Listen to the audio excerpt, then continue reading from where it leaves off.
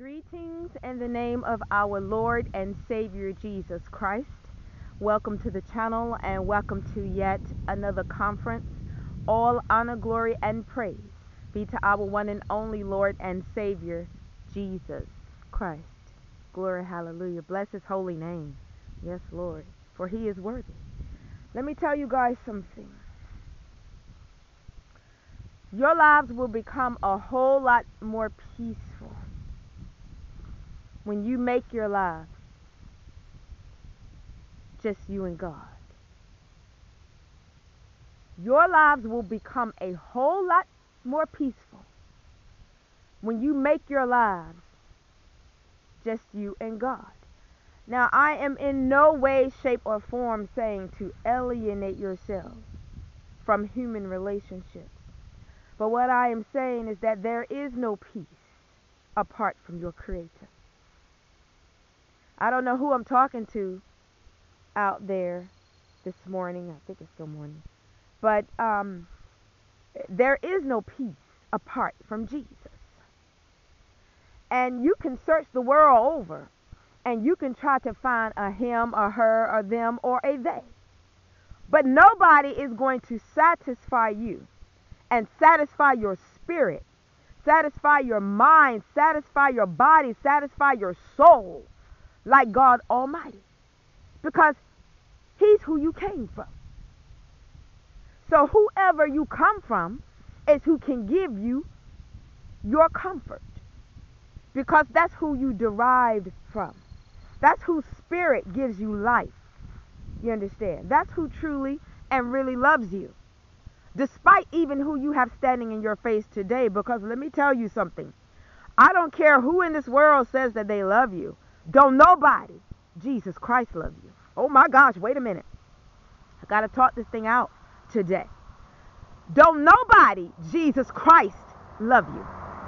There's nobody on the face of this planet that would do for you what Jesus Christ has done for you. There's nobody that would go to the cross, endure the pain, and do everything that Father did to obtain the victory for you as it pertains to your salvation and your soul.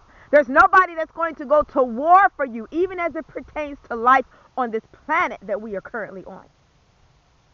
Like Jesus does. Nobody's going to go to war for you like that.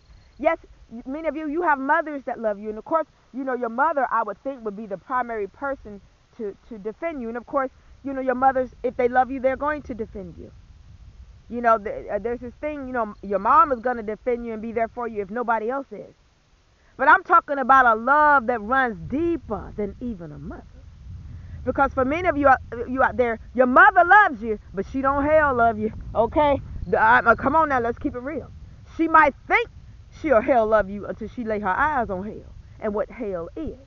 But I'm talking about a God that did what no other human being on earth could do. Because he was part man, but he was part deity. He was God. He is God. And that's the reason why no matter what any of us face in our lives today, you have to rely on God. And your walk has to be a walk of faith, not of sight. Because as long as you walk by sight, you won't believe not one word that comes out of God's mouth.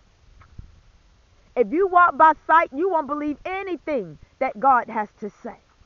Because I'm hearing seeing is believing, but seeing is not believing.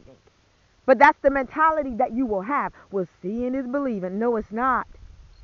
Isn't there a saying, I believe, that says, believe none of what you see and only half of what you hear, or something like that? Or something like that. You have to walk by faith. Faith is the substance of things hoped for, and it is the evidence of things not seen. Faith is substance. Faith is evidence. So if you want the substance of what you're believing God for, it is your faith. If you want evidence, which means proof of what you're believing God for, it is your faith. God is letting you know it is your faith that will give that thing to you. I will give that thing to you according to your faith. Be it according to your faith. Meaning, Father is saying in so many words, do you believe that I am a liar? Woo, my God. Because see, you can't say that you trust and believe in God, but insult him by way of your lack of faith.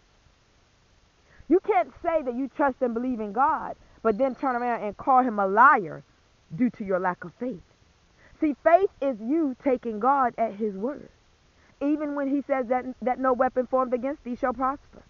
And a lot of times when people think about weapons being formed, you think of a literal enemy in your face, but a weapon is anything that is formed against you to destroy you. Something that is formed against you for your destruction, even as it pertains to the things that people have to deal with in this world. Many of you may be either in the prison system right now, or you have been in the prison system right now. That was a weapon formed against many of you, especially if you were innocent. That was a weapon formed against you, but it's not going to destroy you. You understand what I'm saying? Now, I'm in no way not saying there aren't people that don't belong in there. Of course, there are many people that belong in there. But I'm talking about the people that you were sent there unjustly, unfairly.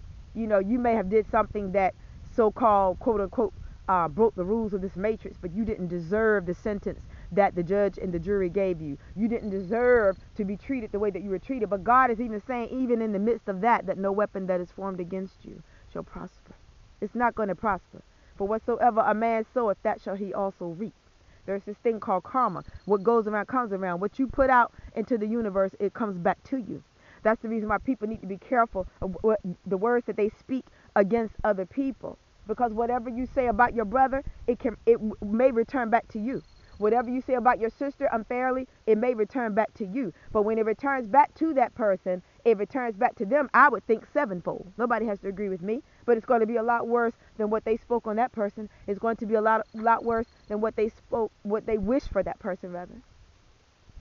Are you understanding me? So basically, I feel like the message the Father's putting out there today is that nobody gets away with anything. If you do good, you reap good. You understand? If you do bad, you reap bad. And your enemies don't get away with anything. And to God be the glory. You understand? See, just because you don't see it being made manifest right now doesn't mean that God hasn't taken care of the problem. He doesn't have to get ready to take care of the